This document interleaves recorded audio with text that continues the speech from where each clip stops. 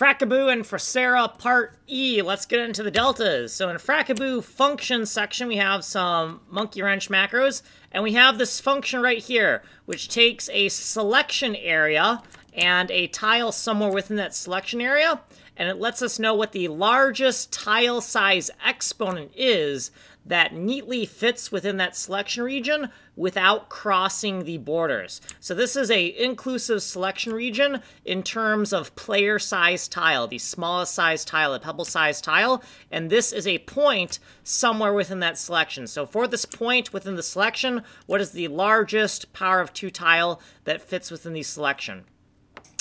Error checking the inputs, making sure we're within the range, and then we'll finish this in a different video. Fracabu, GX0, GX1, GY0, GY1, LA3, WAM, W32. So what is this? This is basically our put function. This is the Fracabu put function.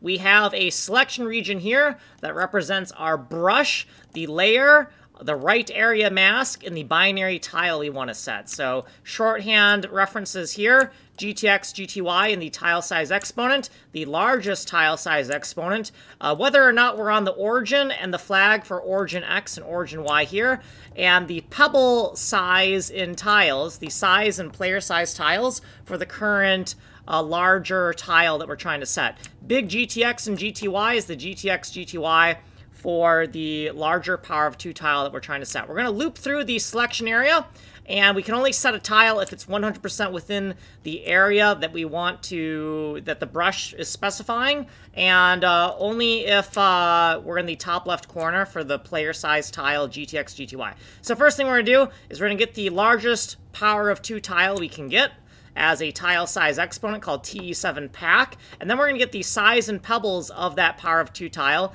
and then we're going to figure out whether or not we are at the top left origin. If we're at the top left origin, then TAO is going to be set to 1. If we're at the top left origin, we're going to set a tile, and we need to get the origin of our bigger tile, GTX, GTY big, and we're going to get that by dividing GTX, GTY by the size and pebbles of our larger power of 2 tile, and then we'll set the tile here, and we'll do this here for supporting the IWAM mask in a different video.